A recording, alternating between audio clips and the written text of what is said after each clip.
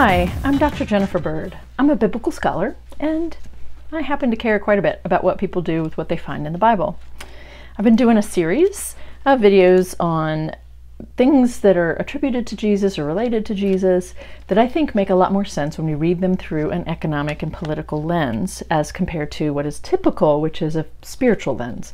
Not saying that the Gospels weren't about spirituality. I'm saying many people are taught to misunderstand what Jesus was about and to misunderstand a lot of things he says because they're not reading through these lenses of economics and politics.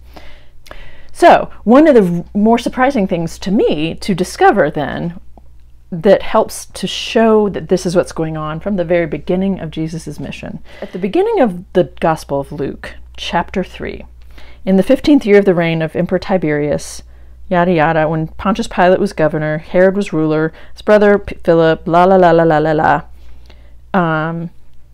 The word of God came to John, son of Zechariah, in the wilderness, and we've just heard in the first two chapters the story of Jesus's conception and John's conception and the naming of them and yada yada. Okay, so John was in the wilderness. He went into all the region around the Jordan, proclaiming a baptism of repentance for the forgiveness of sins. He's proclaiming the forgiveness of sins outside of the temple, which is a way of saying he thought things were shady in the temple. As it is written in the book of the words of the prophet Isaiah, the voice of one crying out in the wilderness, prepare the way of the Lord, make his path straight. Every valley shall be filled, every mountain and hill shall be made low, and the crooked shall be made straight, and the rough ways made smooth, and all flesh shall see the salvation of God. All things about making things level and even keeled and fair. And the salvation of God is not about your spirit making it to heaven. It's about things on earth being just. Anyway, we keep reading, and John says to the crowds who came out to be baptized to him, "You brood of vipers, who warned you to flee from the wrath to come? Bear fruits worthy of repentance. Change your ways. Do not begin to say to yourselves, we have Abraham as our ancestor."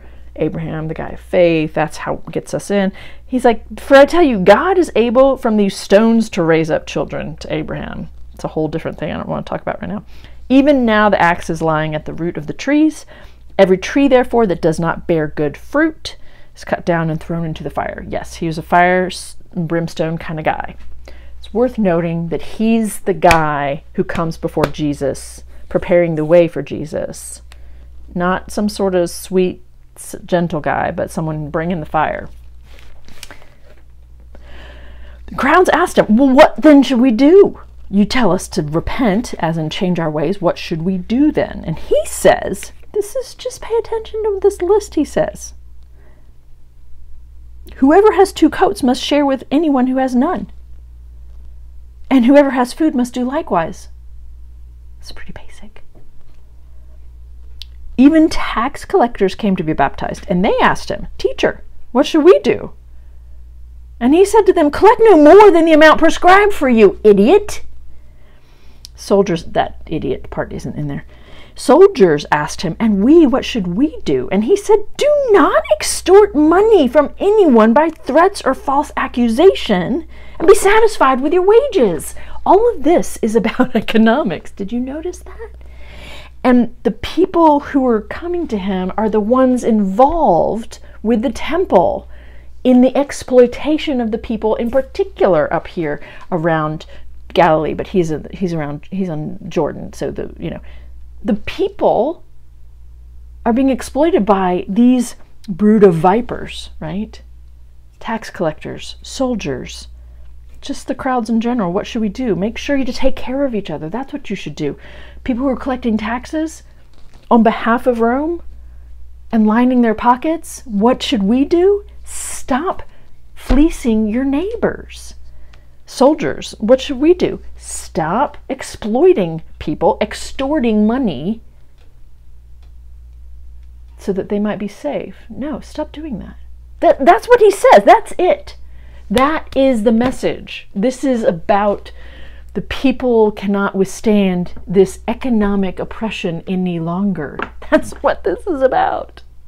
It's the opening story of Jesus's mission in the Gospel of Luke. What about that? See you next time.